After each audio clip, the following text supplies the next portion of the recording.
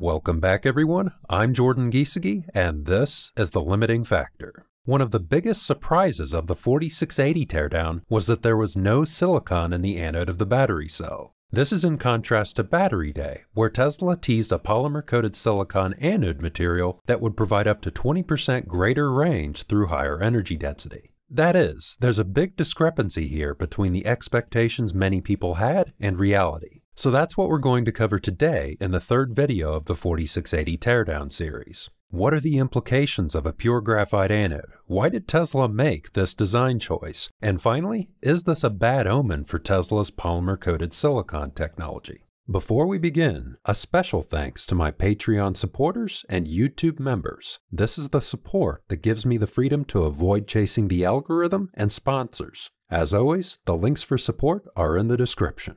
Additionally, this entire series wouldn't have been possible without the battery cell provided by Galley of Hyperchange and Corey Coddington, who delivered the battery cell to UC San Diego. At UC San Diego, Shirley Mung organized funding for the teardown as the Zabel Endowed Chair in Energy Technologies and Jacobs School of Engineering. And finally, Wai-Kong Lee spent many hours working on the teardown and answering my questions. So, a big thanks to everyone involved.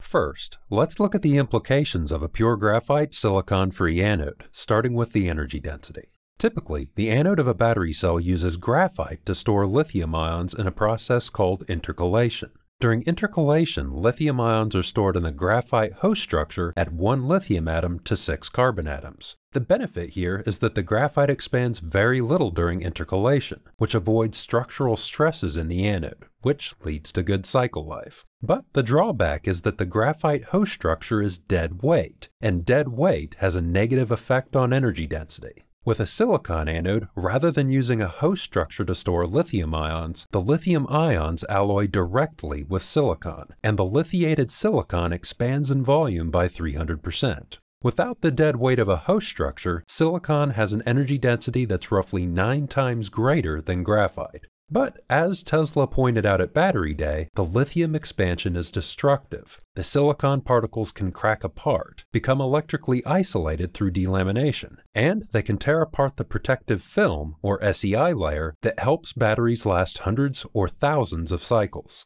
What Tesla proposed at Battery Day was to stabilize the silicon with an elastic ion-conducting polymer in combination with a highly elastic binder. With that technology, Tesla was expecting to eventually increase energy density by about 20% at the pack level. If you'd like to know more about how Tesla might achieve that, check out my Cracking the Silicon Code video. I say eventually increase energy density by about 20% for 2 reasons. First, Tesla advised at Battery Day that the horizon for the technologies they unveiled was 3 years or thereabouts. Second, as I advised in past videos, like the rest of the industry, it was unlikely that Tesla was going to go from a low loading of silicon to a high loading of silicon in the first generation 4680 battery cell. It's better to increase silicon incrementally to de-risk the 4680 production ramp.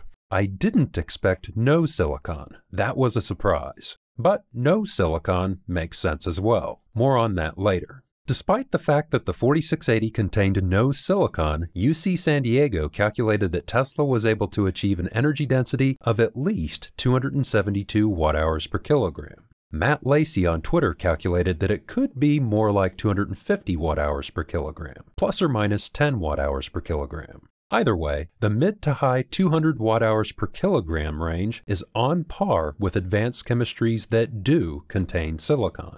That is, the fact that the 4680 contained no silicon hasn't handicapped the cell in terms of energy density. This is because Tesla was able to use a cathode that was 20 to 25% thicker than the 60 to 70 micron cathodes currently used in 2170 battery cells. A thicker cathode means a higher ratio of active energy storing material to inactive materials, like the current collector. And more energy storing material, of course, means higher energy density. Let's move on to charging speed. Another benefit that silicon has over graphite is that it allows for faster charging rates. With a graphite anode, the lithium ions scramble to find and enter empty spaces within the graphite host structure. This traffic jam becomes progressively worse as the battery charges, and it's part of the reason why the charge rate becomes slower at higher states of charge. With silicon, the silicon particles rapidly soak up thousands of lithium ions each, like a sponge, and any traffic jam effect is minimal. From my point of view, this is where we start to see some unexpected behavior from Tesla's 4680 battery cell. We might have expected a Tesla vehicle using a silicon-free 4680 to have a slower charge rate than a vehicle using 2170 cells.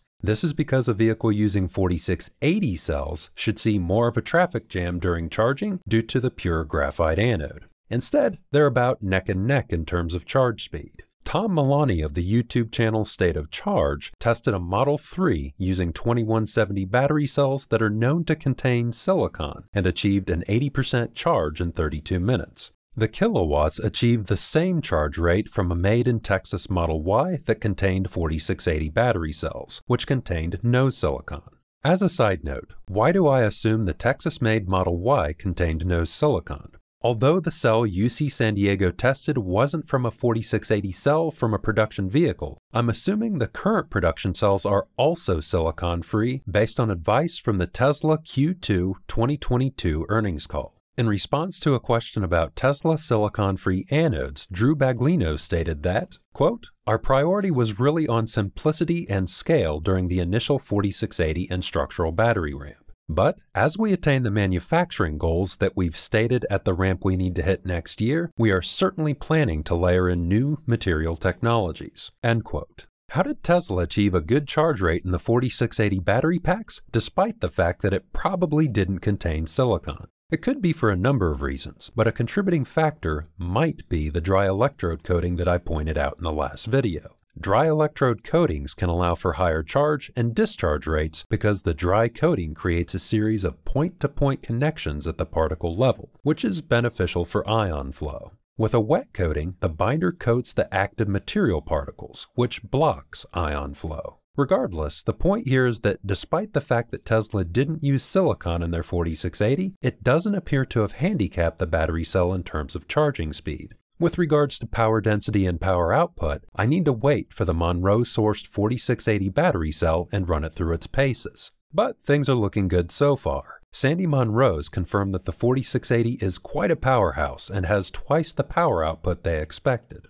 Let's move on to scalability. Tesla Silicon will be able to scale more quickly than graphite for two reasons. First, the energy capacity of silicon is 9 times greater than graphite, so roughly 9 times less silicon will be needed for each unit of lithium storing capacity. Second, silicon is abundant. This is especially true of the metallurgical grade silicon Tesla will be using, which is more widely available because it's lower purity and requires less specialized refining capacity. With regards to the image on screen, 2N means 99%, 5N means 99.999%, and so on. The N refers to the number of nines. Tesla said metallurgical grade at Battery Day, which is 2N silicon and only 99% pure. With that said, although silicon will make it easier for Tesla to scale due to silicon's higher energy capacity and broader availability, it won't make scaling dramatically easier. Why? Because graphite will still be needed in large quantities to complement the silicon. More on that in a moment. As a side note, you may be wondering why Tesla would only get a 20% range or energy density increase from using an anode material with 9 times higher energy capacity. First, they'll be mixing the silicon with graphite because graphite will buffer the silicon expansion and extend cycle life. Even in a best-case scenario, I'd be surprised if we saw much more than 10% silicon by weight in the anode in the next couple of years. And longer term, 20 to 30% silicon by weight is probably the maximum in the next 5 years. Second, the graphite anode only makes up about 22% of the weight of the battery cell. That means there are diminishing returns in terms of energy density when adding silicon. For example, adding 30% silicon by weight increases the total energy capacity by 24%. Bridging the remaining 70% gap to 100% silicon only nets 8% more energy capacity. Finally, what are the implications of a silicon-free graphite anode in terms of cost? On a dollars per kilowatt hour basis, Tesla expects their in-house silicon to save 5% at the pack level, which is about 6% at the cell level. Why so little? Graphite is already fairly low cost and high energy density, so on a dollars per kilowatt hour basis it's cheap and only makes up 9% of the cell cost. That is, a 6% cost savings at the cell level against a maximum of 9% is good on a relative basis, but on an absolute basis it isn't earth-shattering. Furthermore, the first iteration of Tesla silicon will probably save closer to 2% rather than 6% because Tesla won't start with the maximum silicon loading.